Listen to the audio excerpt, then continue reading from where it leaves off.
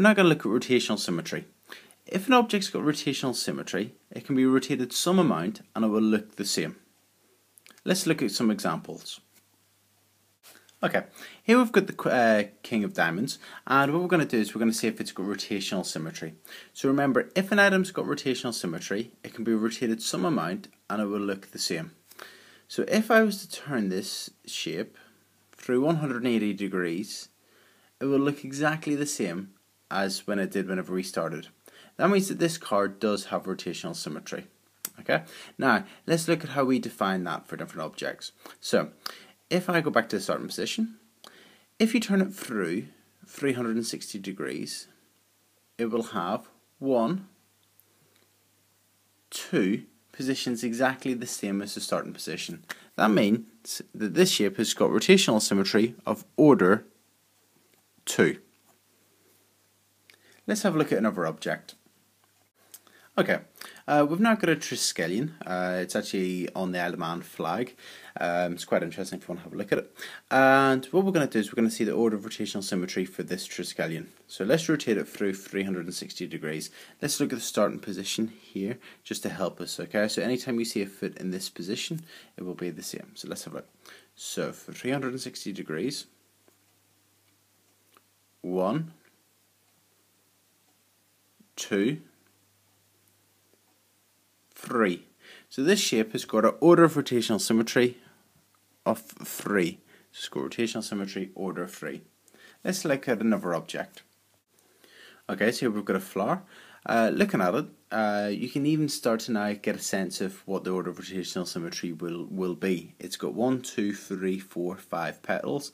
It looks all the same, so I've got a feeling it might have order of rotational symmetry 5. Let's have a look. So let's put the dot there to start off with. So let's turn it through, rotate it through 360 degrees. 1, 2, 3, 4, and 5. So this shape has got a rotational symmetry of order 5. Okay, so let's look at the rotational symmetry of this square with a crescent moon inside. As you turn it through 360 degrees, it doesn't have any position the same until you get back around to the starting position. So this has got order of rotational symmetry, order 1. So it's rotational symmetry order 1. However, whenever you looked at the definition of rotational symmetry, to have rotational symmetry, it has to have a position the same as you turn it through some amount or some degree. So this shape, even though it has order 1, it has got no rotational symmetry.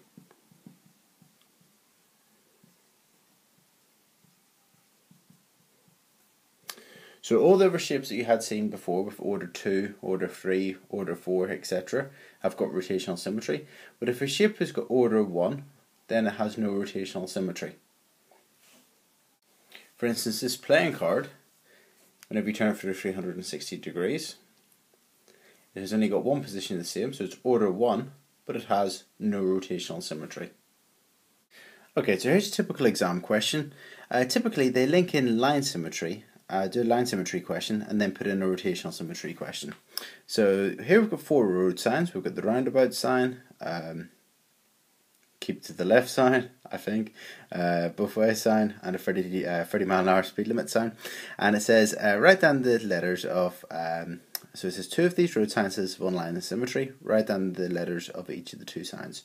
So this thing, the 30 mile an hour sign could be cut across there. So it's got a line of symmetry, so it's D. And also suppose B, you could go down diagonally through here, so that would have line symmetry as well. Now let's look at the rotational symmetry question. Only one of the 4 signs has rotational symmetry. Remember, to have rotational symmetry, it's got to have at least order 2, so order 2, 3, 4, etc. Okay, so to have rotational symmetry, it's got to be able to have at least 2 positions the same as you turn it through 360 degrees. So if you look, this one, you would spin it round, and obviously it would only be the same whenever you get around the starting position. Same with the 30 mile an hour one.